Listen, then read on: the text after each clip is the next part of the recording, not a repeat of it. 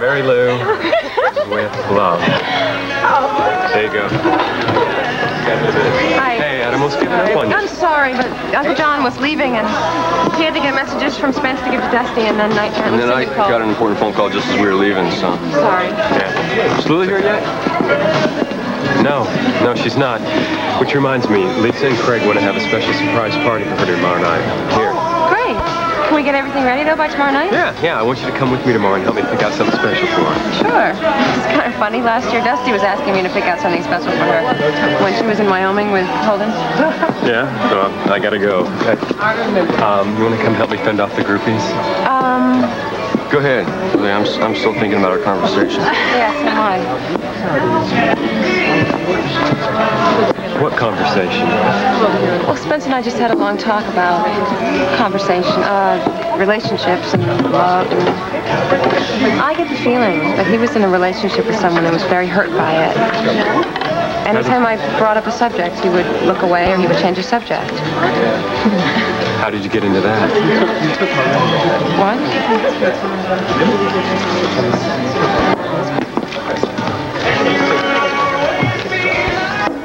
I never knew you could make wine out of dandelions. Watch out. Later, I'll take you down to the Snyder wine cellar. Yeah, otherwise known as the basement. I hate to eat and run, but I gotta get to work. No, don't go. Listen, we haven't even had dessert. It's rhubarb pie. Delicious. I'm not very hungry, thank you. I'll save you some. Oh, thank you very much. Okay. Anyway, I'm gonna go to the carriage house after work to see if Dusty's package has arrived. Don't forget your package you're getting tomorrow from your other mother, the rich one. Oh, I don't know where it's gonna go, though. I have so many addresses these days, but not as many as Dusty. How does he feel about all that traveling around? Well, he likes it. He really, really likes it. He doesn't mind working for Lucinda's corporate empire at all. Well, what does he think of that friend of his, Spence, working at the stable? Apparently, Dusty and Spence really didn't know each other that well. Dusty said he remembered something terrible happening to Spence, but he didn't remember all the details. So he just heard it somewhere. I thought that this Davies guy was supposed to be his best friend or something. Me too. But I remember Spence saying that all he knew Dusty from was the rodeo circuit, and that was many years ago. Listen, I gotta go. I gotta get to work. That's exactly what it is. Lily. It's a little small. Lily. Lily, wait. I have to. Look, I don't want you running out like this when things are bad between us. We had a chance to make things right again out at the pond earlier, and we just made things worse. It seems to be a pattern with us, Holden. I don't think it's gonna change. I don't believe that.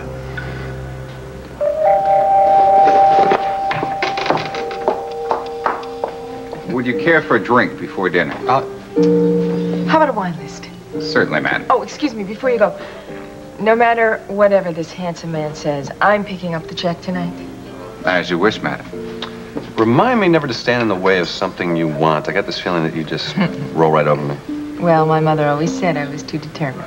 It's funny coming from your mother. How about I never tell her you said that? Thanks. So, why'd you pick this place? Well, no one we know ever comes here. Wine list? Yeah. Thanks. Tell you what, why don't we just start with 2 glasses of white wine, and I'll order a bottle with our entrees, okay? Very good, sir. You know, Betsy always speaks so highly of you. I started to see why. Thank you. Have you spoken to Betsy lately? Yes, I spoke to her a bit earlier. She canceled our plans for the weekend. I seem to think it has something to do with Rod. Well, she said that something was going on with him, but she wouldn't say what it was. I have a feeling it involves another woman. That was the first thing that popped into my mind, but Betsy would never stay in a relationship with somebody who was seeing another woman.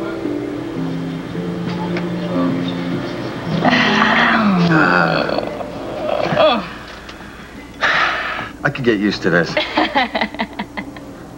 I'm glad you're feeling more relaxed. Wine helped. Yeah. And I've realized that Betsy's gonna do what she's gonna do, and I've just gotta roll with the punches. You could fight for her. You know, my daughter said that to me earlier. I have such a hard time thinking of Lily as your daughter, or Iva's daughter, or my niece. She was really down on herself today. She wouldn't tell me why. No, I'm sure Holden fits into that picture somewhere. I wouldn't be surprised. Hey, you know tomorrow's Lily's birthday? I've heard it about 1,000 times today. I'm sure it'll be on the front page of the City Times tomorrow. Be nice, be nice. Yeah. Iva promised me that she would include me in whatever plans your family came up with. Hey, Holden's bound to be there. He goes crazy every single time you go near her. I think it's about time your brother grew up a little bit.